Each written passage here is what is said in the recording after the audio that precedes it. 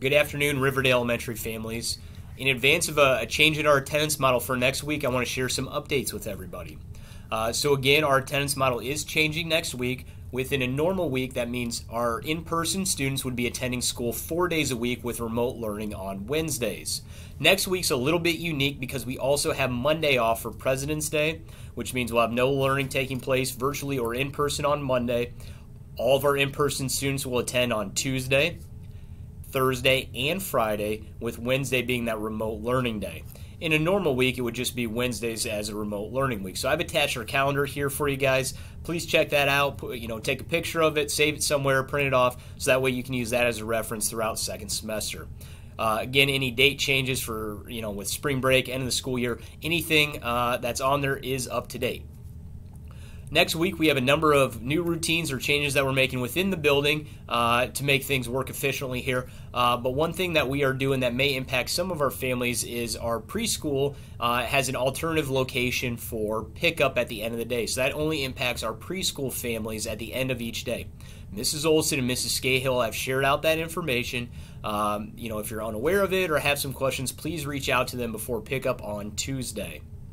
Also, all of our report cards have been sent home with those students who are attending in person, except for those maybe out for illness or another reason at this time. We'll make sure your child gets theirs when they come back. Otherwise, our remote learners or any of our families can access report cards via Teacher-Ease, usually on the left-hand side of the parent portal option.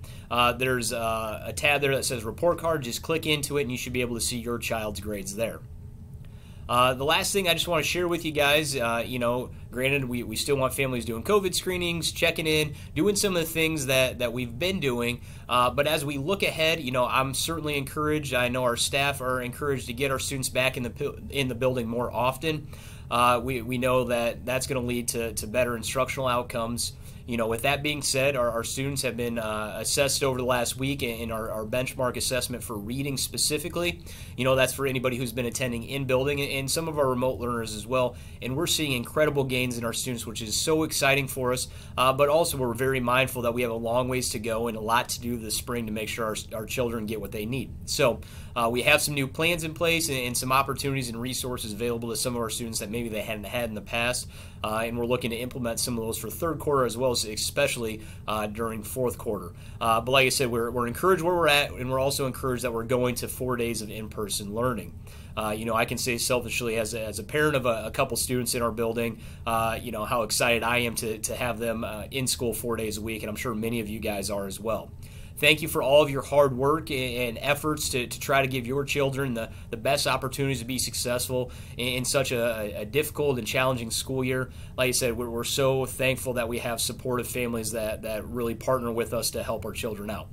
But again, although I am excited that today and tomorrow we have 2 Valentine's Days and we've had 2 Halloweens. Our teachers have always had an A group and a B group and an A bookmark and a B bookmark and so on and so forth.